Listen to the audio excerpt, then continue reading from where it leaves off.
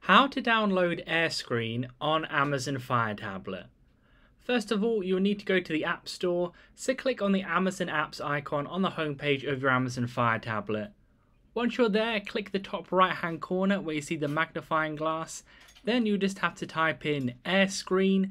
You should be able to see the logo pop up. You can go ahead and click on that.